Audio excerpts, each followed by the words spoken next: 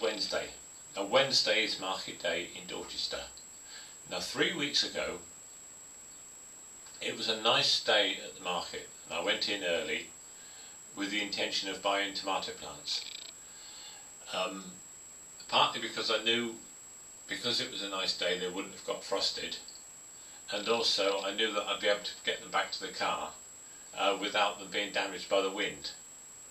And I was lucky, and I bought 5 tomato plants. There's actually 4 here. The other one I've put in the polytunnel because it got some sort of whitefly on it, and I didn't want it to spread to everything, although these have got a bit of whitefly, but won't worry about that. So I've got two of the same type and 2 different type here, and the one I took down the polytunnel was a plum tomato, like like a tinned, those plum ones like you get in a tin.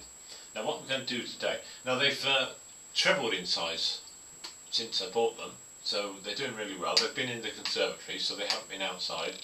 I haven't given them any fertiliser, but I've potted them up into pure compost from the compost heap. Now what tomatoes don't need is a lot of nitrogen at this stage. They want a lot of potash, and phosphorus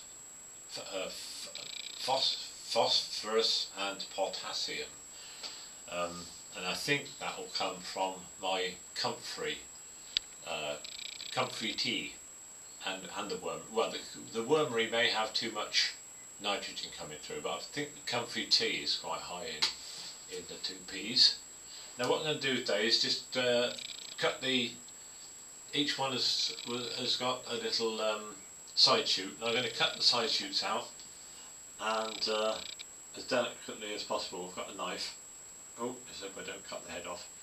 With a knife it is possible to cut the whole head of the plant off by mistake, and then I just leave it in a little bit of water in a glass, and within a couple of weeks that'll grow roots.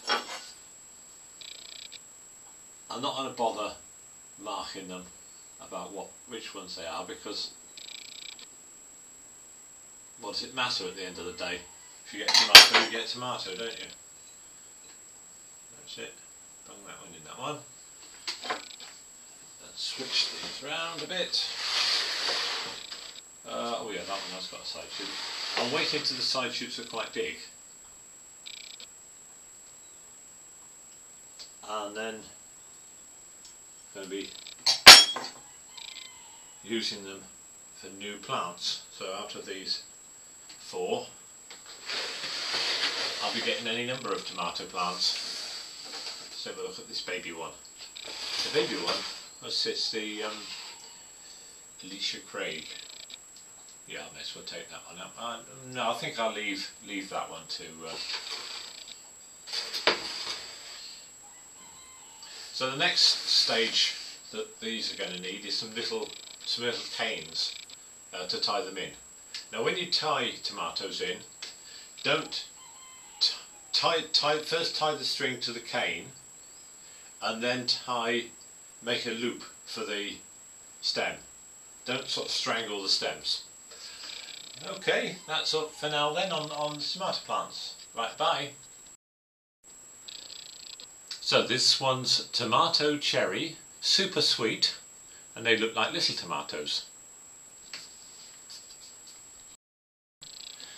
This one is Gardener's Delight, and I've grown a lot of these from seed in the past.